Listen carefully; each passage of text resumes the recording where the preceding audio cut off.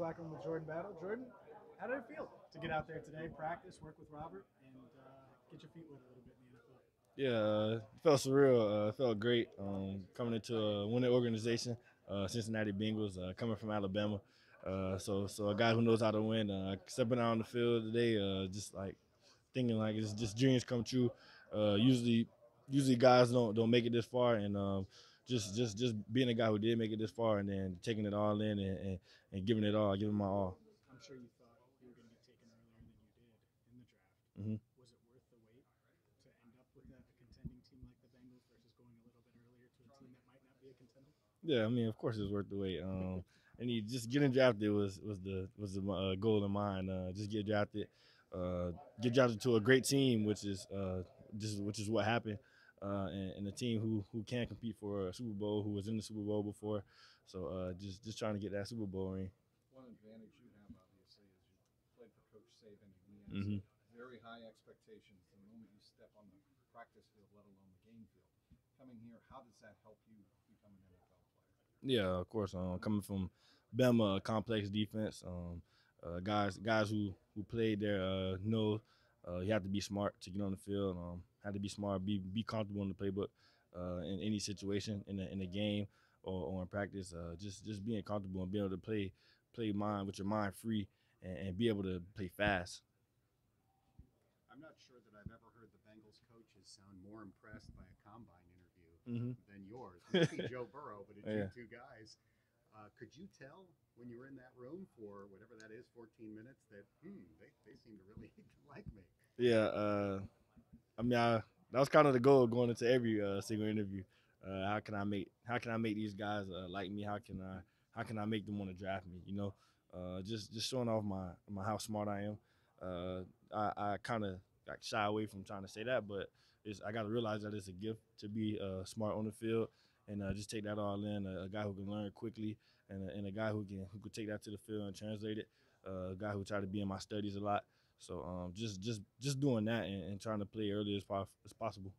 When they put on the tape, they said it was almost like you knew what plays were coming in advance. I'm Hmm. sure you didn't, but did you study a lot of your own tape to be prepared for that moment?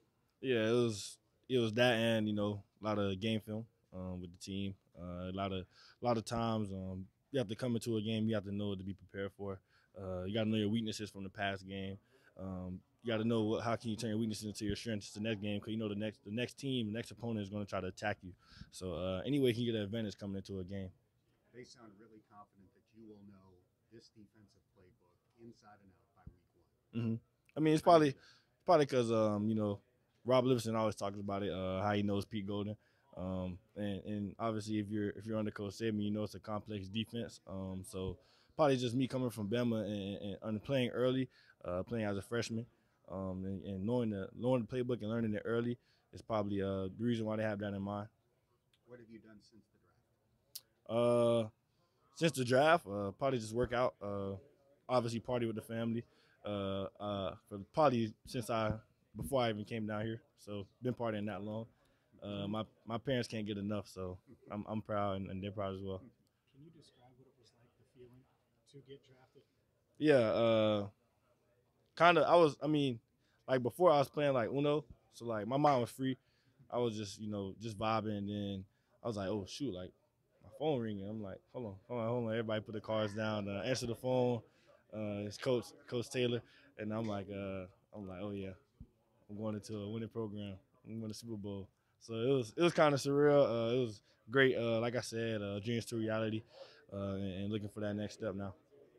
Since the pick, have you looked at the Bengals roster, looked at the other guys in the secondary, and tried to get a sense of who's who? Yeah, got obviously Mike Hilton, Woozier, Dax. Got Nick Scott from the Rams. So just understanding those guys, Cam Tay, just trying to connect with those guys. We got to. Y'all saw that? We did not imagine that yeah, fly. yeah, it hit me. I got on a FaceTime call with them guys. So just connecting with them guys and them welcoming me to the facility and to the team was great. Who initiated the FaceTime call? Mike Hillen. Yeah, probably the vet of the group. the guy with all the brains, all the smarts. So he welcomed me. We did like a 9:30 little study film with a couple other guys. What's his message to you? Just come out and be a winner, be you, be comfortable. You're a rookie, but you're not. You know, you coming into a situation, you've been there before. You played at Alabama. You know, just be comfortable with yourself. Be you. Bring out that personality. You know, and lead however you can. You mentioned earlier, I think, about playing fast. Mhm. What helps you do that? Yeah, that comes with understanding the playbook, understanding what the team is giving you. That helps you play fast and play with instincts. When you know what the offense is trying to do, and you know what the offense is trying to give or attack, it makes you look at it and read and play faster. Thanks, Jordan. That Yep. Alabama